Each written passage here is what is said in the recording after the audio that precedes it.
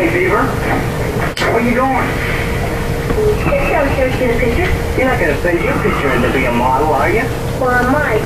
Boy, wait till they see your butt. That'll ruin the modeling business worse than Frankenstein.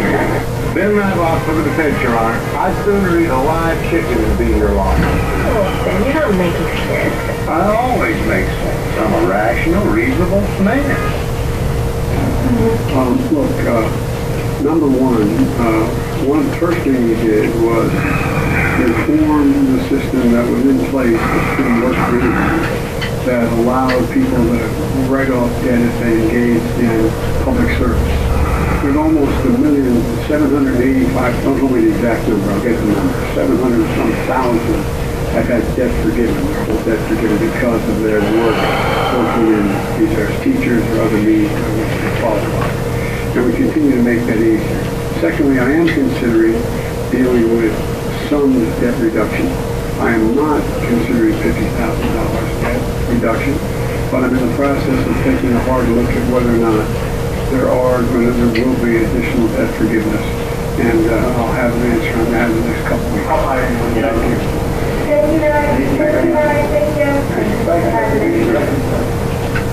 So a rather quick question and answer period with the President of the United States there. It was interesting because this was supposed to be, and it was at first, about Ukraine. And it quickly got into, how the world sees us is leading, I'm paraphrasing now, that we're going to put in another $22.5 billion, so on and so forth. That's about half as much as some are calling. Even a guest the previous hour was Dana and Bill, who was on the ground there, saying it's more like 40 billion just for right now. But the President says he wants to make some sort of long-term sustainability for long-term security systems for Ukraine. He's calling it his supplemental budget request, which he says he will send to Congress. And from there, it was a little bit more like the bars at the end on 4th of July, where every topic is just up in the air. You got to fire everything you got left to close out the night. Because then it was COVID, and then it was this, and this.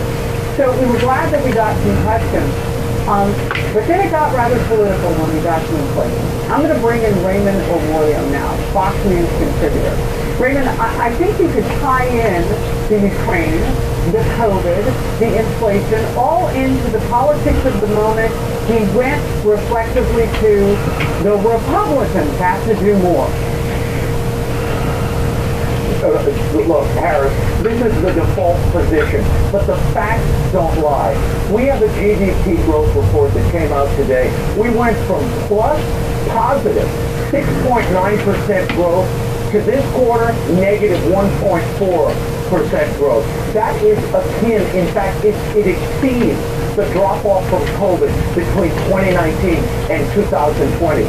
I mean, Biden has sunk this economy. The inflation is as high as it's been in 40 years. There's no getting away from that.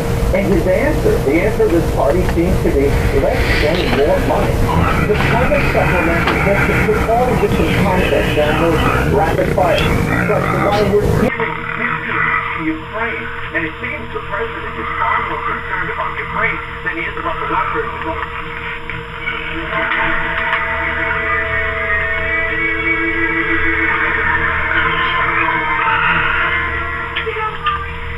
I never know if he's a good-looking guy. Hey, Beaver, the name still looks like nothing. How come they say I got rid? Maybe in New York, you don't look so creepy. No, Wally. They haven't voted for a bicycle, no you can one. But you already got a bike. But I gotta spend $100 a day to have two bikes. Hi, Paula.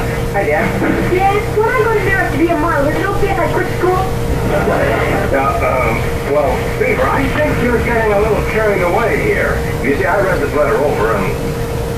Well, Beav, I'm afraid it's just a real come-on. Well, sure it is, Dad. They want me to come on New York and be a model. I think Dad means it's a job. You see, Beaver, they send this same letter out to everyone who sends in a picture. Even ugly guys? Even ugly guys. The whole thing is real honest to goodness, Jim. Yeah, Beaver. It's a real, honest-to-goodness chip. You better forget about this letter. And if they send you any more, you better just ignore them. Yes, sir.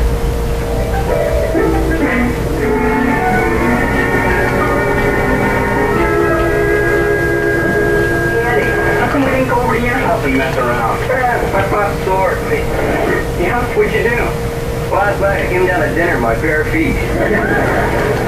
Well, did he holler at you? Yeah, he just said to my mother, tell my creep to go put his shoes on. One simple but brilliant trick to cool your home in 90 seconds. I guess we can mess around in here. Hey, what's all this junk addressed to your brother? Your pop's sending him to summer camp to get rid of him? Oh, Beaver sent his picture into some modeling agency and wanted him to sign up. That's why they told him it was a joke. What are you not in modeling school for? I think that's the way Sal Minio got started.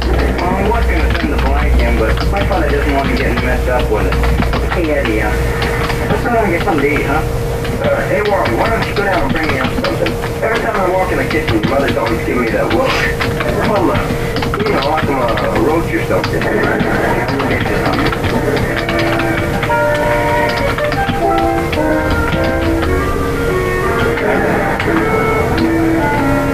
Hi, Beat. Hello. Eddie's in there. Hi, Eddie. Hiya, Beaver. You gnaw down any today? Hey, now, do you, Eddie?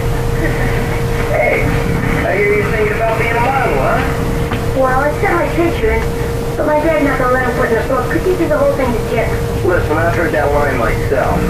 What do you mean, Eddie? They'll do it to you all the time. Like I sent away for a booklet, and I had a chance to get into radio and television. Mom had killed me. She wouldn't give me the measly $80 to sign up. Hey, Eddie, how come? She doesn't want anyone around the house making more money than he is. My father's not like that. Okay. But are you going to let your pop ruin your whole career as a model? Gee, Eddie, maybe I wouldn't have a career as a model. What do you mean? Here. Take a look in the mirror. Now, you may not be in my class, but you're not the ugliest kid in the world. Gee, thanks a lot, Eddie. Sure. These guys wouldn't be sending you an application if they didn't think you had something. This is your chance to be a millionaire while you're still a kid. Hey, Eddie. My mom says if you want something to eat, you better come down to the kitchen and get it yourself. Okay.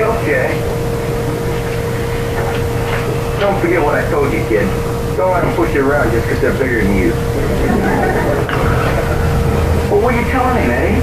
I wasn't telling him nothing.